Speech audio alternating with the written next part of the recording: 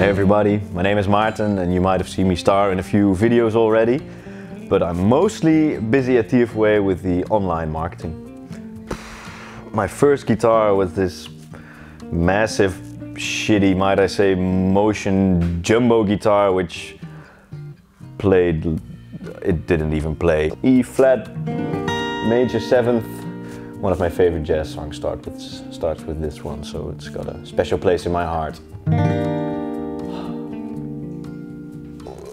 Working in this environment has truly made me fall in love with the acoustic guitar. Should I pick one?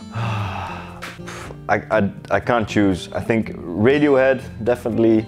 I just gotta say, I think a 1939 Maarten 00018, because it's probably the closest I'm ever gonna get to being Julian Lage. The Dutch guitarist JP Hoekstra. I'm thinking bluegrass. I absolutely suck at it, but playing a G run just always satisfies. Swing Both Ways by Robbie Williams. Go check it out. That has to be a Maarten D28 from 1942. A Natural Selection by Muse, a song far too difficult to learn as your first song, but I really wanted to play it. And then I could finally play through the whole song, and it's the only thing I could play. People would ask, oh, go play a bit of guitar, and then all I could do was this.